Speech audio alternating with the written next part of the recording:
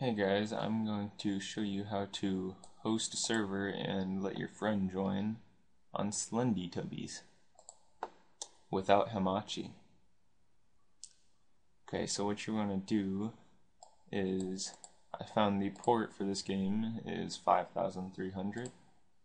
So what you want to do is go onto your IP address, go to advanced or wherever your port forwarding is. I already have a ton here, and I already have the SlendyTubbies open. I'll just edit that for you so you can see the information.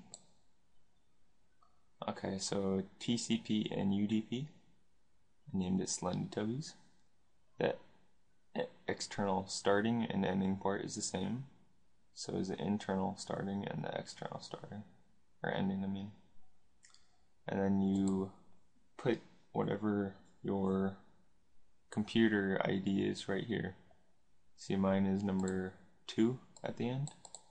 You can find this by going to Windows, typing in CMD, typing ipconfig, and it should say right there, IPv4 address, number 2. So that's number 2. We hit apply when we do all those settings. Now, in-game, what we have to do is go to multiplayer and then get your friend to give you the IP, or you give them. Next, you just give them your IP, your external IP. I'll show you how to find that now. If you want to go to its IP chicken, click what's my IP address. Now you want to give this to them, except what you want to do before that is put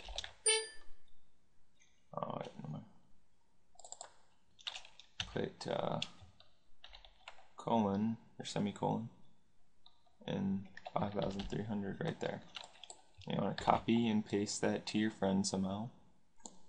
You can send it through Skype or Steam or whatever you want, and I'll meet you in the game. Okay, hey guys, we are here on SlendyTubbies. What you want to do is go to multiplayer, co-op or versus, whichever one you want. Let's try co-op. Okay, now right here, you're going to see the IP address. Now, whoever's hosting does not need to put that. If you are the host, you need to send your friend the IP address that you just copied and hit host as victim. Now, the player that's going to connect to your server will need to paste that IP address in there and hit connect as victim. Hit enter and you will automatically be put into the game together. He will spawn at the beginning, so don't move anywhere before he does. Or she, whichever. Thanks you guys for watching, and see you guys later.